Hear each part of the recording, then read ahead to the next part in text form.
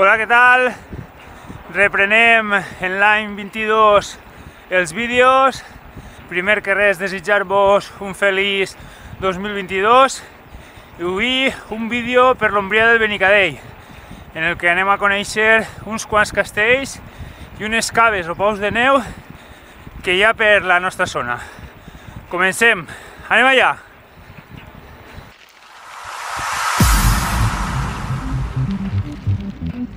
Baby, baby, baby, baby, baby,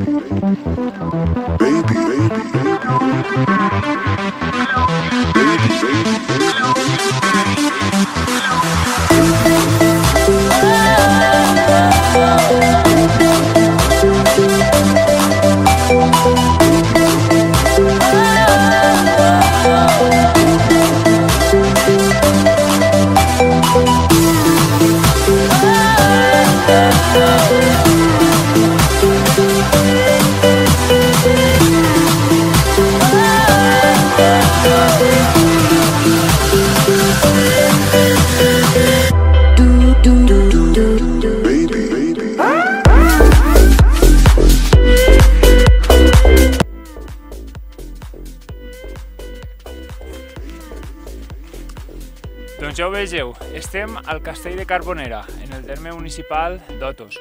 Un castell que només queden ruïnes, però que ara estan intentant recuperar-lo per a que la gent el pugui visitar i que estigui una miqueta més asseat. Seguim!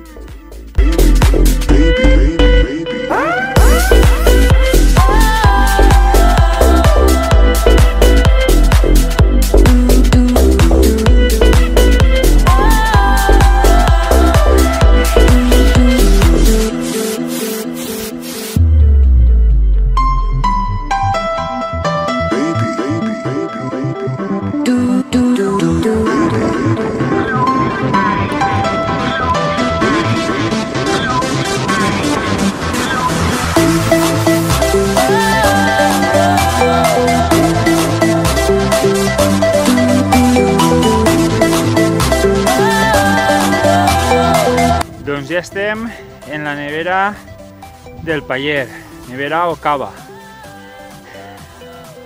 Entre els segles XVI, XVII i fins a finals del segle XVIII, el comerç de la neu va ser una de les indústries més importants d'esta àrea.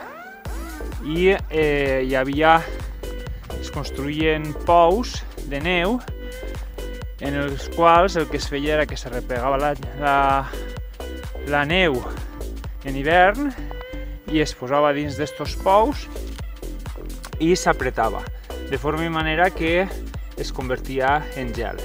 I després, aquest gel es portava a tots els pobles i les ciutats de l'àrea del voltant per les nits, amb animals que la transportaven, i per al que servia era fonamentalment, se li donaven usos medicinals i també usos alimentaris i per a mantindre els aliments. Esta cava té com a curiositat que està en una zona que està orientada cap al sud, perquè així darrere podeu veure que està la comarca del comtat.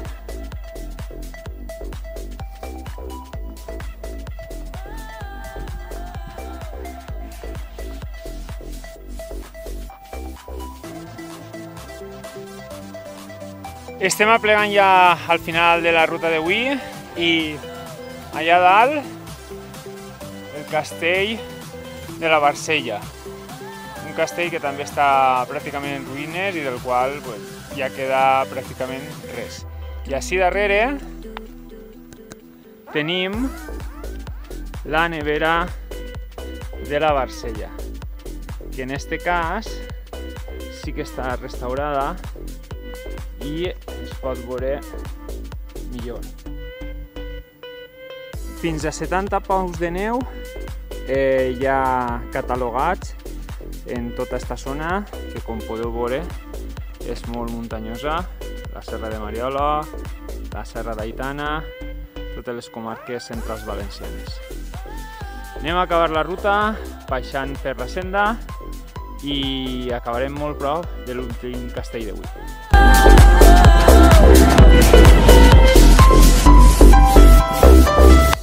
Ja amb el castell de Perputxent al fons i darrere d'ell el mar Mediterrani, toca despedir este vídeo. Espero que vos hagi agradat. Si és així, doneu-li al like i si vos agrada el canal, subscriviu-vos.